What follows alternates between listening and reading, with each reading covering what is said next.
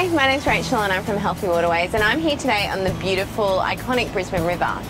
Healthy Waterways runs a cleanup program, and we've been running that program for about 12 years.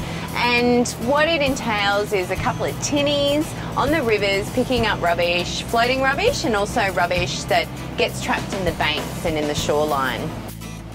So today you're joining us because you want to run your own cleanup. And we're very proud to have you part of this greater effort that we're all working towards to help keep our waterways and our oceans free of rubbish. Did you know that 80% of our rubbish that ends up in our waterways comes from a land-based source?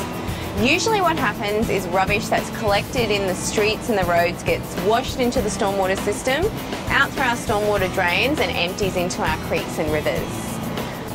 If you're thinking about doing a cleanup, a street or a road is a really great place to start. But there's a few things that you should consider before going out and starting your cleanup. So what are you going to wear when you're doing your cleanup? So what I usually like to wear is a long sleeve shirt, a hat, and maybe some sunglasses to make sure that I'm being sun safe. And then maybe some long pants and covered-in shoes. So when you're doing cleanup, you always want to have a pair of gloves on.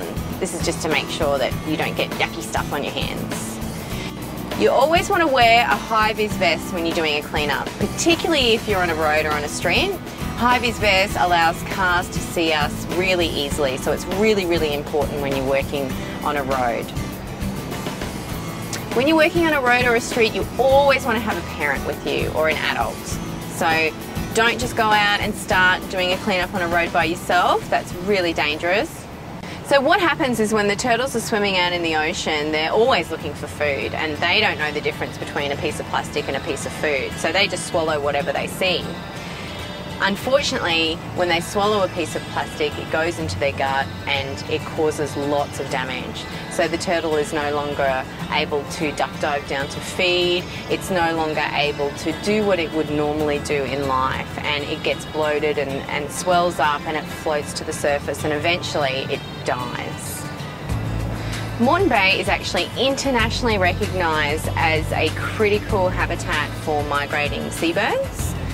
And we have a huge variety of species that use Moreton Bay all year round for food and shelter. In Moreton Bay we are so lucky because we've got a huge variety of beautiful animals and marine life. We've got dolphins and whales and sea turtles, and do you know we've even got some seals in Moreton Bay? We've also got a huge diversity of reef fish and other fish that people love to get out on boats and fish and catch and take home to eat. We've got thousands of seabirds and wader birds that come and visit Moreton Bay every single year for breeding and feeding.